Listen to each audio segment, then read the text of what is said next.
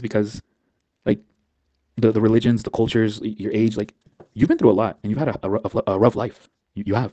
When people have been through a lot, cuando han tenido que soportar muchas cosas, they have to mature quickly. But what happens if you mature quickly?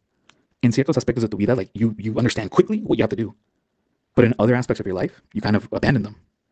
So, like, like, I guess also that's why I've heard here in Mexico that like Cristianos are locos. They're crazy. No, there are different, like, when you get into religion, like, you told me the other day, like, I started reading the Bible. Like, it's, how do I say this?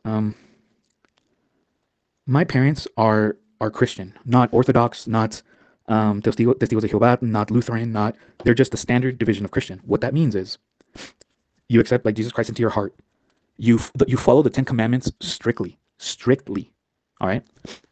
My dad era un misionero aquí in Mexico before I was born. He was a missionary. He would go to pueblos and pueblos and teach about God to the point where in God's teachings, if someone's like hitting you or something, literally you turn the other cheek. If you so happen to die, you're going to go to heaven. Or if it's really, really bad, God will step in and, he'll help. That to that kind of a point where you literally have to change your life, do certain things, be part of the church. You have, people say here, oh, sí, soy católico. And when you drive by a church, se besan y persinan and all that. But then like people here, Catholics and Christians are completely different things. It's not the same thing. Now, to be a Christian or to be a church member es un mundo aparte from being a pastor. You understand that, like, you don't just learn a little bit about God and then get in front. No, especially in the U.S. My dad went to a university. Fue por 2 años en persona, and de hecho he took me. I would go with him, and I would go to the library, and I would play games on the computer. He went for 2 years to a university. He took courses, pastor courses, theology courses, for somewhere in Spanish, somewhere in English. We had to abandon that porque nos tocó una racha fea. He finished his last 2 years online. My dad had to get a degree and a certificado to be a pastor. He had to do all that. Then, when you're a pastor, you have to behave and be a certain way. You can't be on the first comment exploding, and you have to be wise, and you have to be calm, and you have to be passive like the ocean. You have to be like you cannot be enojon. You can't be. So one thing is like, it's a sin in the Bible to smoke or get drunk, like drunk to the point where it's like every day, because your body is a temple. Cigarettes, the tar in cigarettes hurts your lungs. Being drunk every single day is bad for your health, things like that. So when people see priests or pastors drink, they automatically assume there's nothing wrong with 1 beer or 2 beers.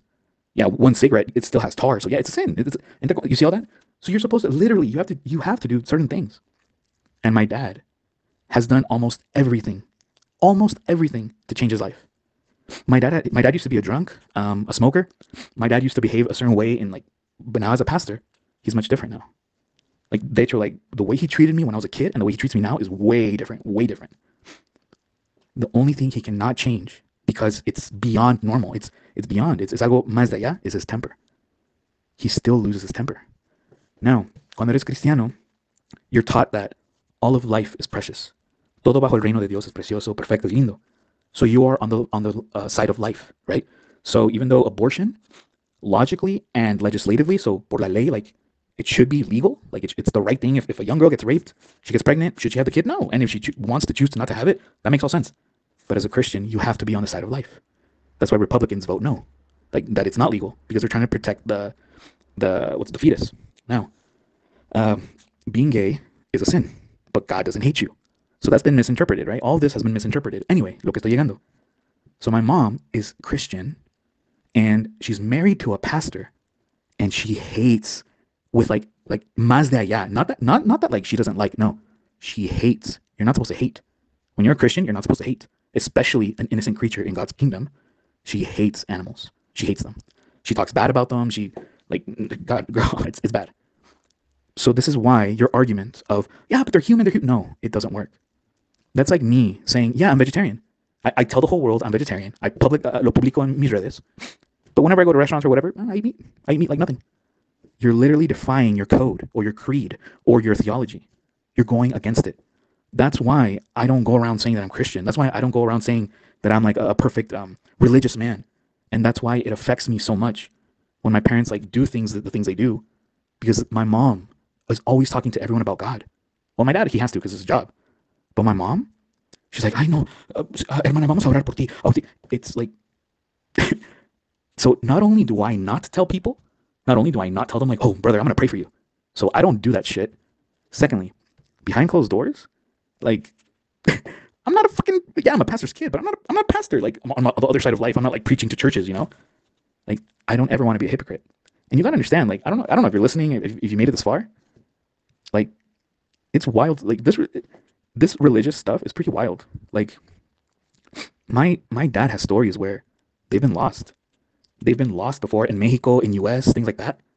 And suddenly, like he claims like they were angels, like angels saved them. My dad like once went to a pueblo with my mom. No. No, I think yeah, he was with my mom and two students from the church, but like they were studying to be miembros, senior members, right? They got lost. This was years ago when there was no GPS, there was no cell phones. This was like in the 80s, 90s, and they found a little in like in un pueblito or something. But they told me it was pretty much deserted. Like there's nothing there. Kind of it was small, tiny, nothing there. One house. There was one house there with an old couple. It was the only house that had people in it. Like everything else was just a ghost town. They sat down. The old couple. They're like, "Oh, tienen hambre o ya han comido?" They had gone over 24 hours without anything to eat. My mom and dad had not eaten for a whole day, like almost a whole day. So they were starving. And the lady said like, "Oh, pues una disculpa, solo somos como muy humildes, ¿sabes?" Like that, like they were poor and things like that. It was like tiny pueblito. Solo tenemos frijoles. So they said, "Oh, lo que sea, frijoles con tortillas, like está bien, nomás que tenemos mucha hambre. Si nos puede ayudar y things like that, right?" Um, so my dad prayed for the food and he prayed like, "Tienes que orar antes de cada comida." Well, we used to do that when we were younger, or when I was younger. And my dad, like he has a temper and all this and that, but he's not like a liar. Like when my dad gives you his word, like he gives you his word. And even my mom, for them to collaborate the same story, like I don't think this is lying or fiction, right? The way my mom and dad say it is that basically like the beans, they like multiplied. They would take 2 or 3 spoonfuls of the beans in a little bowl with tortillas. They wouldn't run out. And my mom and dad were like a little shocked, but like they're really people of faith, right? So they were shocked, but like they kept eating. No podían. My mom, my dad, and the two students, they couldn't finish the beans. The plate would never, no se reducía de frijoles. That is just one of the stories that like vale la pena dedicar. No porque manejas por una iglesia y te persinas. Wow, eres una persona de no. Fuck, get the fuck out of my car, bro. The next time I see something, now that I know how bullshit everyone is here, the next time because they're persinen in my car or something, when I get a car, I'm kicking them the fuck out because that's when I know they're a hypocrite. When you dedicate your life to God, there's literally like la dieta de Daniel. There's a way to eat. The Jews eat a certain way. There's a way to live your life. There's a way how to live your church life. The 10 Commandments. When you're a person of faith, like my mom and dad, and my dad's a pastor, there's no excuse. There's no, yeah, but they're human.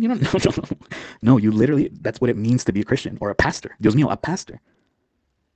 Girl, just one last thing and I'm done with audio. Like, I don't know if you, well, no, there's no way you heard of it or whatever.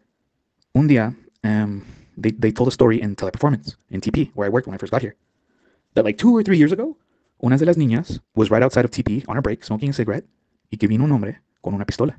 Y le dijo, like, give me my money, right? Like, give me my money. Or no, give me your money, sorry. So it's a huge story in Teleperformance, something like that. And one of the, like, uno de los cholos, when the story was done, he's like, man, I would have beat that motherfucker up, all in English and shit. And we started, like, some people started cracking up and all that. And I'm like, yo reforcé esa idea. And I'm like, well, you got to do something, or like, you have to, because like, this is Mexico. This is the Wild Wild West. It's a different place. But at the same time, like, maybe the gun doesn't have bullets. But anyways, like, okay. Ya me acordé. Di un argumento como más de allá. So I actually stated, like, you have to do something. Because everyone stops by Teleperformance or that cuando son deportados, or like, every deportado knows about call centers and Teleperformance. If a man ever were to shoot a girl and murder in front of Teleperformance, do you know how much that would hurt Puebla? Like, I said that kind of a comment. And someone replied to me. Someone said, like, Chuy, like, stop trying to be all tough. Stop trying to be all manly. We all know you would have run away. And I looked at him and I said, dude, I wouldn't act, or I'm not saying all this because I'm trying to be manly. It doesn't matter if you're a man or a woman. I'm doing it, and then y luego contesté con esto. I'm saying all this, or I stand up for the right things, or I stand up for things because it's the right thing to do. And people kind of like didn't know how to reply. Ni 2 meses después. I think I told you this, but a girl was at a party with, like, we were all coworkers in Teleperformance. A girl was at a party. A guy got drunk. He tried to rape her. She called me and she said, hey, like, I need help. Long story short, I went. I stood up to him. I told him to fuck off. And like he threatened me and her with a knife. And then I helped her get her things and we left. Now, people want to tell me like, oh, you just did this because you wanted to fuck her. She's a lesbian. Why would I want to fuck a lesbian? She's not that pretty. Secondly, she's a friend of mine. So because I wanted sex, I stood up to a criminal. He was in prison for 8 years. So see, like people are already ignoring the fact that I'll stand up to a criminal. I'll do all this shit.